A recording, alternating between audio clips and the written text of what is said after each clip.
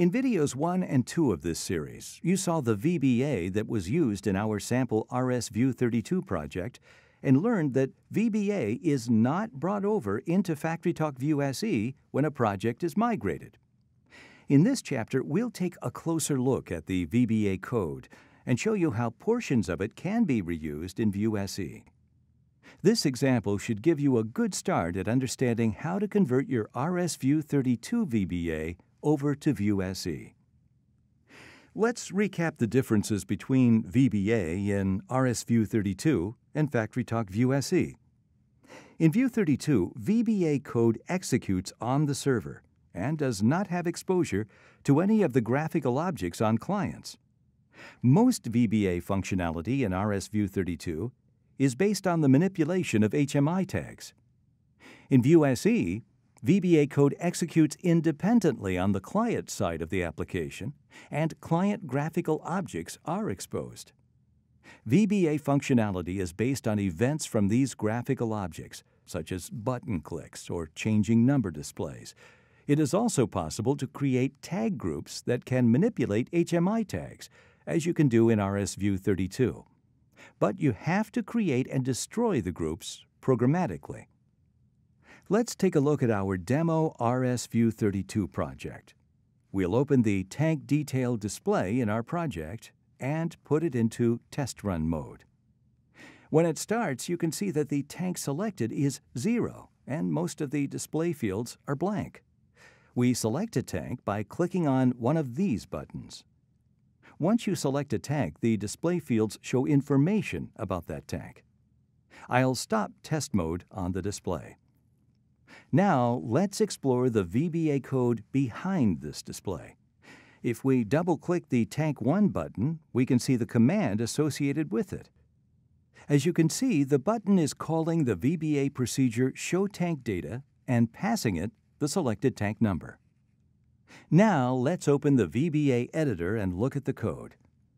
We looked at this same code in video number 2 in this series, so we'll just recap what it's doing here. If we look at the showTankData subroutine, we see the tank number is passed in from the button command. Following the code, we can see that there is some error handling.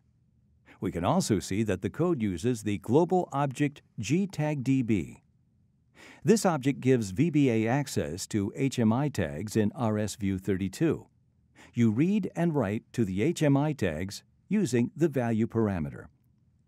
The first thing done in the subroutine is to clear the status line value. If the loading of the tank data is successful, a success message is written to the status line. Otherwise, an error message is written to the status line. What happens next is that the loadTankInfo function is called. Let's see what that function does. It is located in the Tank Data Manipulation module.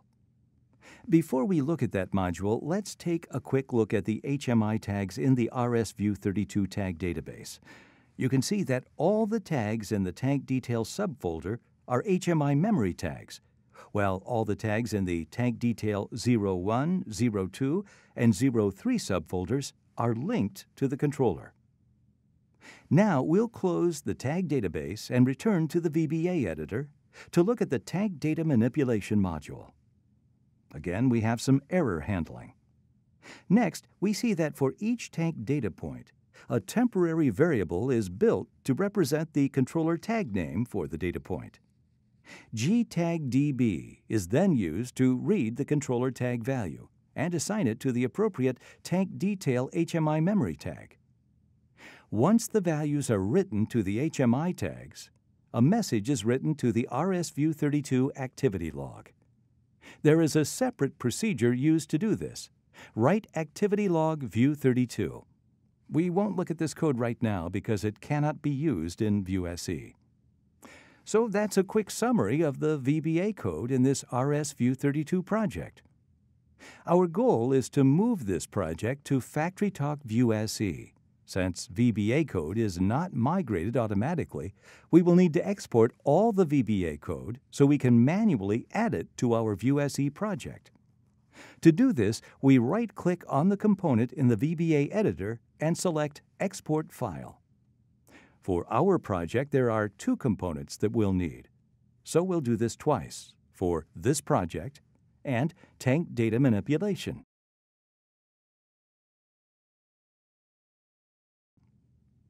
And now we can close RSView 32 Works.